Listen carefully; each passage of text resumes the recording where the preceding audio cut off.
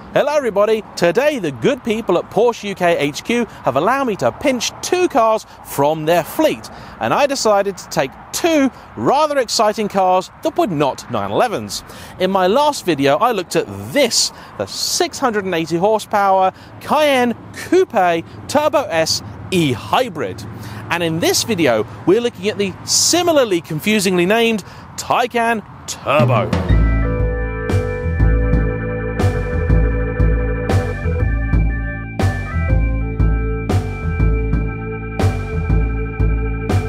The Taycan has one really big problem. No, it's not the fact there's nowhere to put petrol into it, and it's not even the really silly name. I can only presume that whoever came up with the Turbo moniker for this car previously worked for the same marketing department who brought you 4K high-definition shampoo. No, the Taycan's problem is a much more simple and philosophical one. What is this car meant to be? Whenever I review a car, I keep in mind what it's trying to be, what it's trying to do, who it's aimed at, and you judge a car's success then based on how it meets those criteria. After all, I would be a terrible car journalist if I was looking at city cars and I said, why don't you get a Lamborghini Urus? Or if you wanted an off-roader, I said, what about a Ferrari 355? But with the Taycan, I just don't get it. What is it meant to be? It's clearly not a sports car. It's got too many doors, too many seats, and it's too big for that. It's obviously not an SUV. It's too low and impractical for that. I don't think really it's an executive saloon because there's not quite enough stowage space in it, and Porsche already have the Panamera, which is evidently is not. I will give Porsche some kudos really, because unlike Audi, whose e-tron was basically a slightly rubbish Q7, they seem to have put some effort into this one. I guess if you asked the boys and girls at Stuttgart what this car really was, they would tell you, it's the future, dear boy. This is Porsche's vision of things to come. So in that regard, it's probably the most important car they've made since they introduced this thing. In pictures, the Taycan's weird hybrid of sort of sports car and saloon styling just didn't work for me.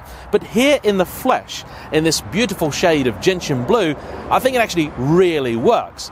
Apparently the design team had to fight hard in order to be able to put some headlights on that looked a little bit different to the rest of the Porsche range. And I've got to say, it really does work. It's a little flat at the back, but from the front and side, does actually look like a car with some serious purpose, and it's got a great stance. It's really aggressive, very low slung. That nose drops right down at the front. Very typical thing we're going to see a lot more of with electric cars, because they simply don't need to gulp in the same amount of air as these old gas guzzlers.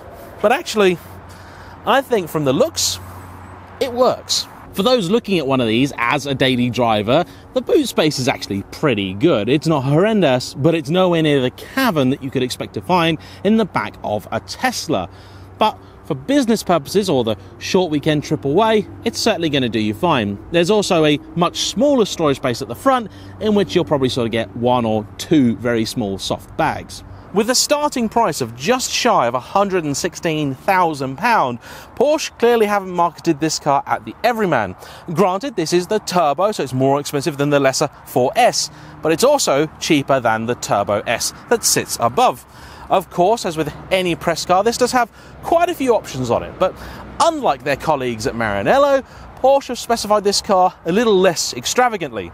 That being said, there's still about 24 grand's worth of options on this car, bringing the actual on-the-road list price of this specific vehicle to just short of £140,000. And in Porsche tradition, there's a lot on this options list that really should be standard. For example, the electric folding mirrors at £210. Porsche dynamic chassis control I can understand a bit more reasonably, but it's £2,315.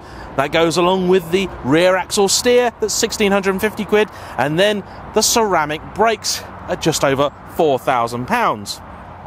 These lovely Mission E wheels, over £2,000, but to have the wheels painted in black, another £842. Really? Really? Thermally and noise insulated glass, £1,300.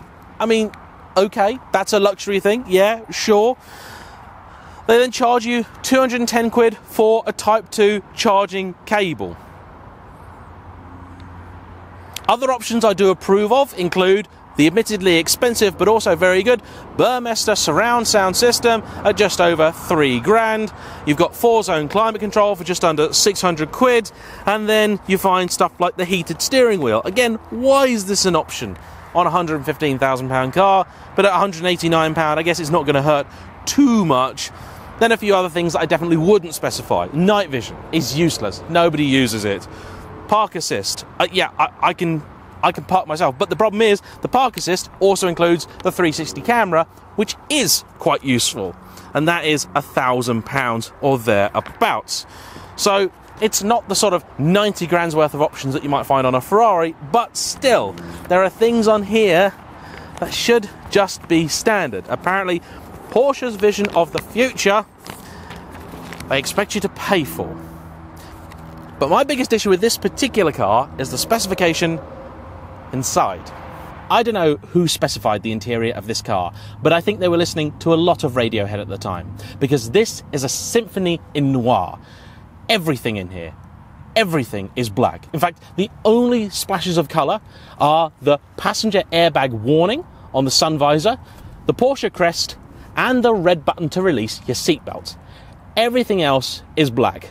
The leather, the stitching, the switches, the Taycan logo. Everything is just relentlessly black. And there's more problems. This nice, clear, high-resolution display here, you can't actually see all of, because just like in the new 992 911, the steering wheel obscures a couple of big bits of it. That is a major design fail. In fact, it's only 90-year-old Beryl that would actually be able to see all of it, because you have to get your head here if you want to see everything. There are some nice features as well, like the fact that there are little touch-sensitive buttons on the side which show you the status of your lights, your suspension and so on, and enable you to change modes quickly.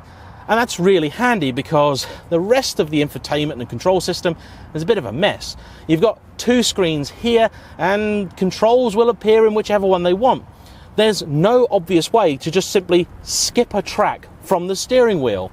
I mean, isn't that basic? You want volume up and down, which you have, but also track or station backwards, forwards, up or down. It's not here. You have to press a button over there to do that. And it's just, it's painful. There are other very good things though. These seats, very comfortable, very supportive, plenty of adjustment, they are great. The actual driving position itself is superb. The wheel is really nice in the hand, and you sit in exactly the right place in this car. You've got a feeling of just gliding along that really is quite sublime.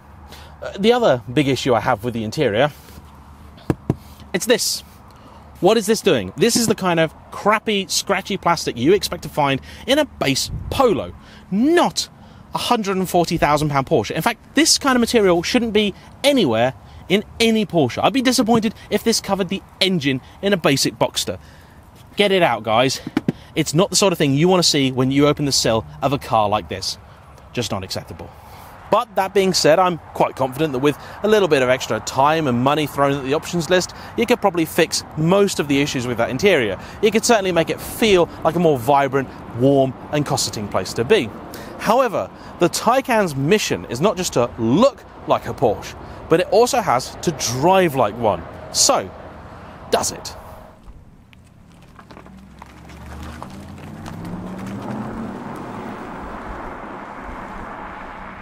Like one of my childhood heroes, this car is both blue and very fast. Having just jumped out of the Cayenne, you do actually feel like you're in a kosher sports car, being sat pretty low down and having a fabulous view of the road ahead. This is also an extremely comfortable car. It's really well damped, and despite the fact that it weighs the same as the Cayenne, at 2.3 tons, it feels much more compliant, in spite of the fact it's also wearing ridiculously huge wheels. And those, mercifully, are clad in proper tyres. No eco-spec nonsense here.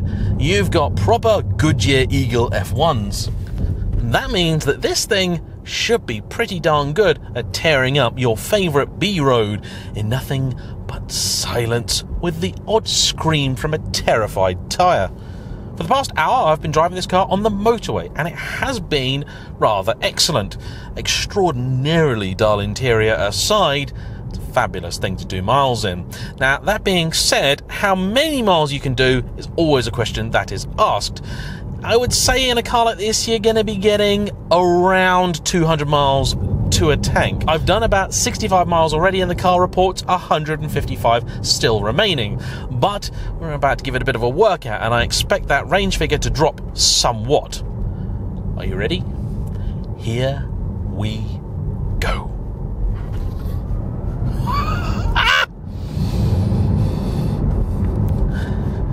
It is bonkers quick, this car. Now the Cayenne's actually doing a pretty good job of keeping up. My buddy James is piloting that behind me.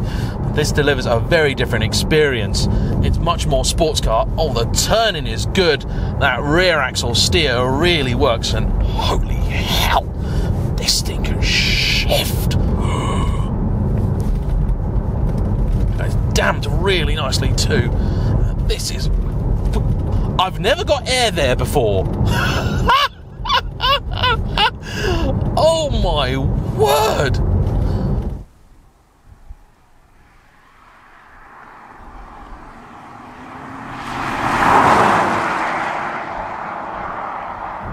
Yeah, that's... Oh, okay, and slow down for the town. Now, quite simply, it doesn't deliver you the kind of experience that you're going to find if you're behind the wheel of a classic 911. The steering just doesn't have that texture, that tactility that the finest sports cars do. It is, however, very direct. And the chassis very communicative. The seats work really quite well, and the powertrain is utterly stonking. It has at its disposal in normal times about 620 horsepower. With launch control activated, it's about 680. And this isn't the quick one.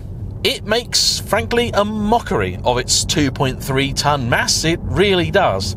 And it makes things like this absolutely ludicrous transmission selector even forgivable. Somewhat forgivable. I mean, it's really stupid. You activate it, and I feel like Anakin Skywalker and that bit in The Phantom Menace where his pod race is broken and he's trying to fix it. That's what I feel like. However, I do also feel like Anakin Skywalker in The Phantom Menace during the pod race when he puts his foot down, because this thing just shifts you down the road. I mean, it feels as if God himself has decided that you're in the wrong place, and the way you really should be is quite far away over there.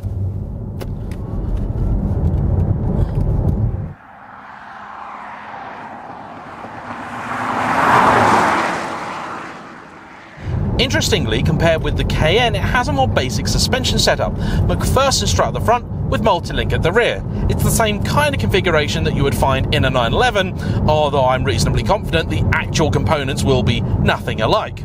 I was concerned because McPherson is a reasonably simple setup, which meant that perhaps it would be a little harsher than you might hope, but I needn't worry because this thing is really so nicely set up. For covering ground, it's devastating. But it is actually, I genuinely think, kind of fun too. I actually think this could be the most exciting Porsche I have driven in quite some time. I really love the Boxster Spider to pieces, fabulous thing, as I'm sure as the 718 GT4. But in terms of the modern lineup, this thing is absolutely marvellous. I wish I had more time to live with it, because I think I could give you a more rounded, honest review. Electric cars in this scenario, I think, tend to always do quite well because they'll impress you with their speed, their capabilities, and I want to drive this car on even more familiar roads just to see how it behaves and how you get on with it. But I've got to say, right now, the Taycan, it's immense. This interior, just not good enough. Really needs to be better. There's some serious design failings on this thing, and I don't know what they were thinking. The air vents don't move. You got the brawn shaver that Anakin uses down here. Just, it's all a bit weird. Door handles, nasty door handles. Very cheap feeling. There's a few just basic bits that Porsche have got wrong, but the crucial bit, the drive, it's pretty good. The steering doesn't weight up quite as much as I would like it to. That is a shortcoming, I would say. The masterstroke for me, though, is the damping. I don't know how they've done it. Generally speaking, it's pretty hard to get a really heavy car to ride both well and have decent body control. The Bentley Continental GT that I had not too long ago failed on that test because it was just too harsh, especially for a Bentley. This weighs the same as that car, and that really should tell you the weight penalty you pay for having an electric drivetrain, because this is nowhere near the size of the Bentley. But it's a lot more fun and more comfortable.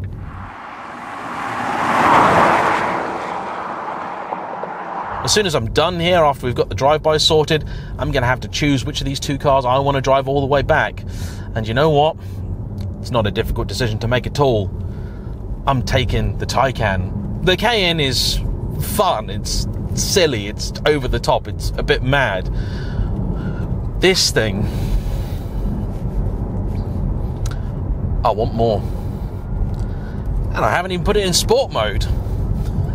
How? I nearly finished the review without doing that. Does it improve things? I think it pulls even harder in sport mode, actually. The suspension gets a little firmer, but on this road, that doesn't help. Steering doesn't really seem that much different. Brakes are really good, actually. You know what? That rear steer, you can feel it working, and I'm going to say that's an essential option. Woohoo! Thank you to the guys at Porsche UK for letting me have a go at this. This has been quite enlightening. Thanks for watching. Please like, comment below, tell me what you think of the Taycan. The one big thing, I think, one problem still remaining with this car.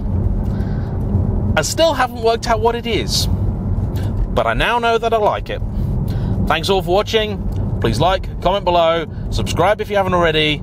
Thanks to Porsche UK for lending it to me, and I'll see you all for the next one. Bye-bye.